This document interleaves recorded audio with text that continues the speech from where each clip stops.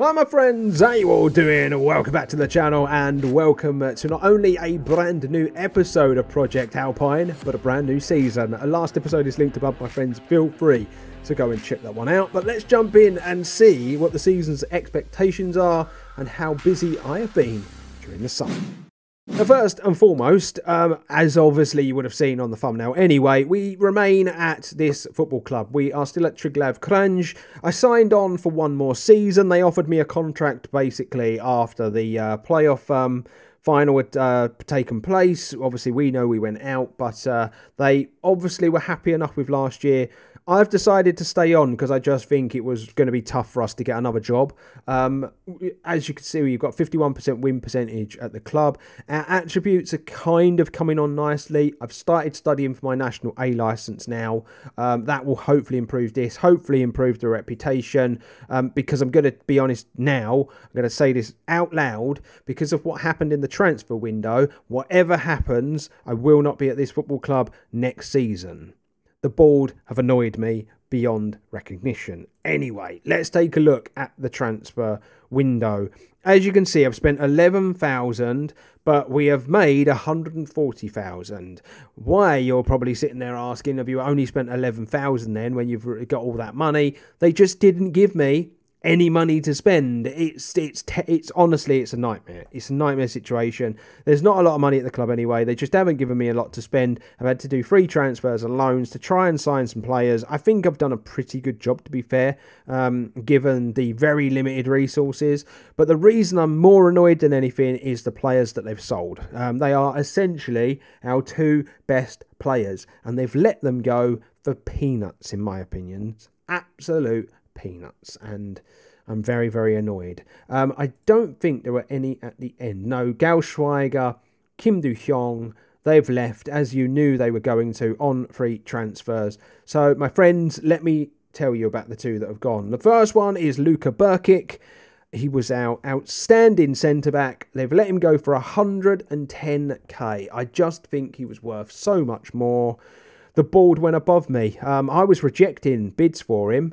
I think he had a minimum fee release clause as well of like 200k. So like literally we're asking for 90k more. If they meet the clause, then there's nothing I can do about it, and then I'm not so angry. But the fact that the board went, no, the money's too good to turn down, and they just went above me, so annoying. We lost him. I managed to do a deal to get him back.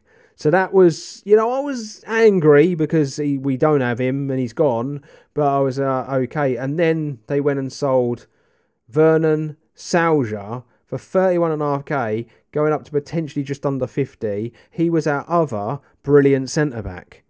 This guy is not coming back, though. He's gone to the team that just got promoted as well. And that's kind of what's almost like a kick in the bollocks, because it's gone to the club that have just gone up, and really I would have preferred it if he'd have gone up with us. But it's just one of those, they're just two class players that have left the football club, plus the guys that left on frees were pretty good as well. So we've really just had a big old task on our hands to try to get this club to where I need it. So first and foremost, there is a transfer here on a free. Sandy Korolek has come into the football club. He's a new fullback. He's coming on a squad player kind of deal, but we'll have to wait and see. There's going to be a big fight basically for starting positions this year. There's no one that's kind of nailed on to be starting and whatnot, so he comes in. I think he's pretty good. He has one determination, which is terrible, but at the end of the day, he was a free transfer, and I was just like, I need bodies, and he was kind of the best of a pretty bad bunch, because we just don't have the pulling power at this football club. And then this is what we've managed to do with the rest of the transfers. You will see that Maribor were kind of raided a lot after they bought Burkic, but we'll get that one out of the way, because what I managed to do was I've loaned Burkic back for the season. He might have left, but we have managed to get him back, so I'm pretty happy about that. But the only problem is it's like a loan, so you don't really want to develop him that much, do you? Because you're just going to be making Maribor stronger. But at the same time, we look at what he did last season. He was very, very good for us, and I would have been a fool to let my ego get in the way and not bring him back. The next signing is that of Luka Kambic, who comes into the footy club. He's a left winger, joining us on a free transfer, 24 years of age, and I just think he's a really, really good option for us out on the left-hand side. He probably could play, you know, inverted winger and whatnot as well, should we need him to do so during the course of the season.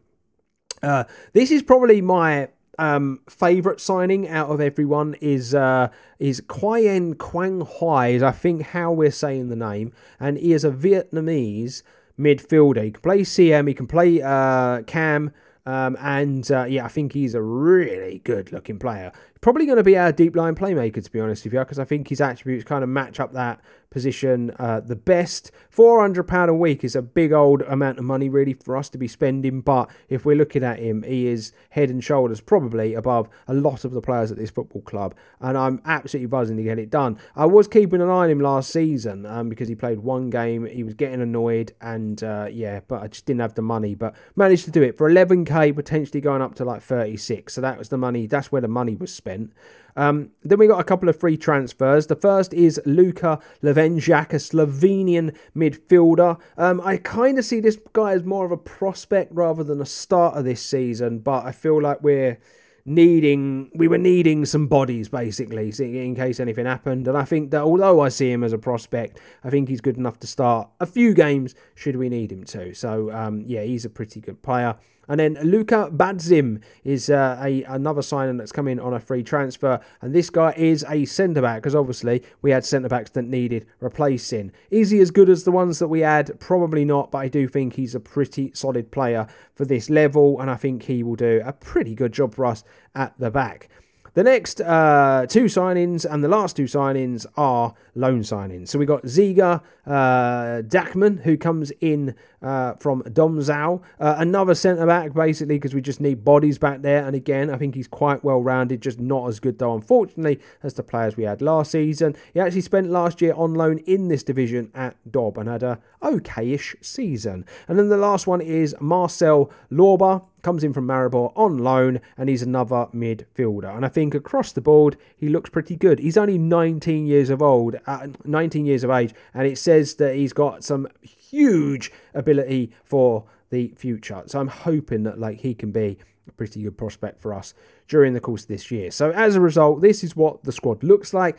It's still a bit thin on the ground. I'm going to be really, really honest. I still think we need a bit more. And I'm going to continue to look for a bit more for the football club. I will now take you over to the competitions, and I will show you what the season preview is. And we have been made favourites this year to win the league. I'm not sure why we've been made favourites, because I don't think we are the best team in the division, especially when you think that Tabor Zazana, who have just been relegated, have got a pretty strong team. And if you're looking as well, that Krager, Burkick, Ivatic, Cadiz all make their way into this media dream team, which is pretty amazing, to be honest with you. And that just shows some strength that we do have at the football club. But considering our depth, I still think that we probably need a bit more. Finances look like this. We are in the red, unfortunately, but underspending on the wages, and I'm hoping we're going to make the money back during the course of the season. And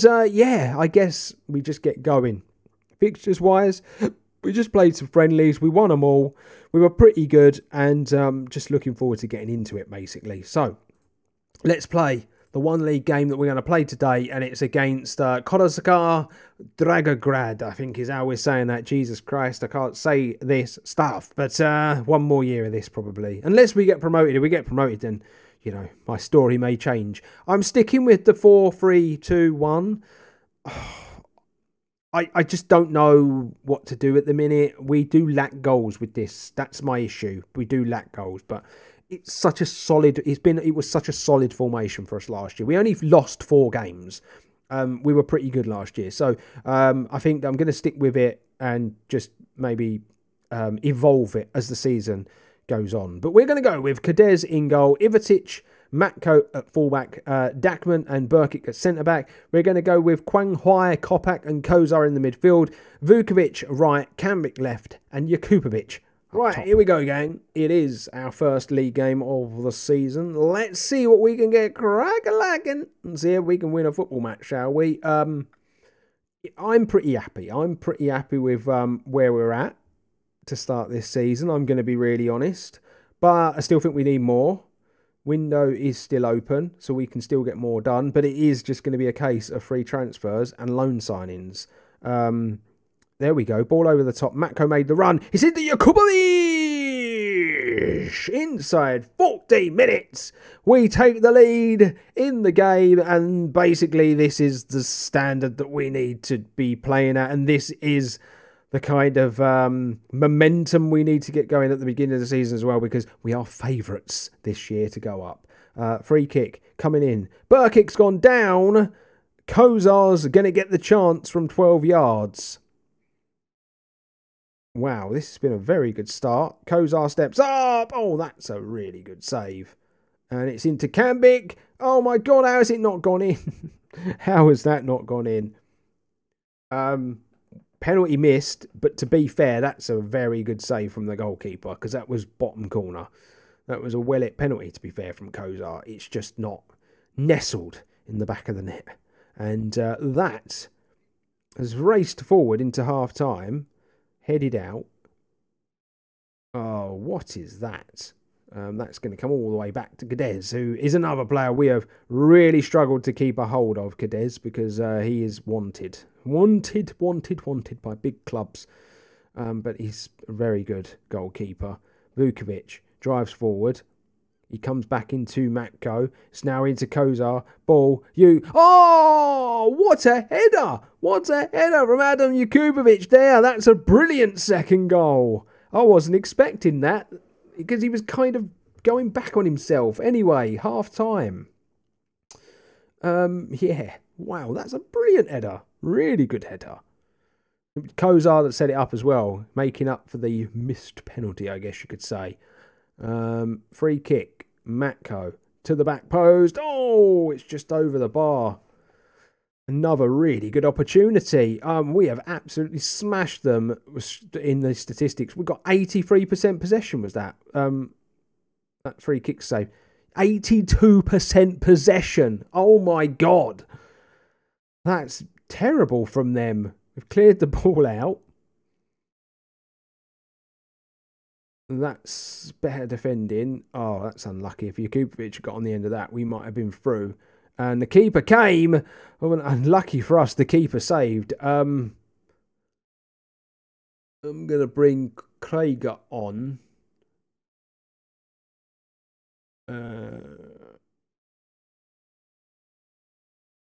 Yes.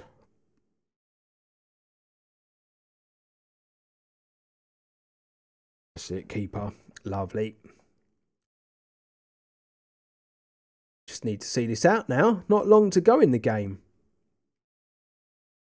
Not long to go at all. 80-minute mark has been met. Kambik for Mlatko.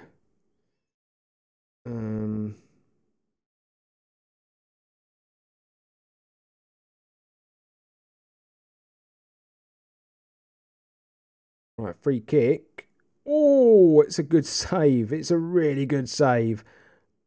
And there's just some weird chances that are all happening at the end of the game all of a sudden.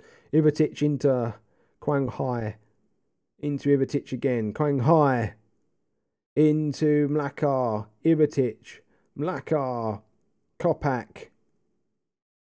Into Jackman. I'm hoping this is just going to be one of those highlights where it's all done. Or we just get a very, very late goal.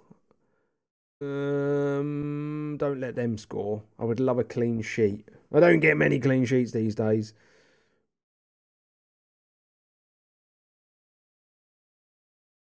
Yeah. Ivatic.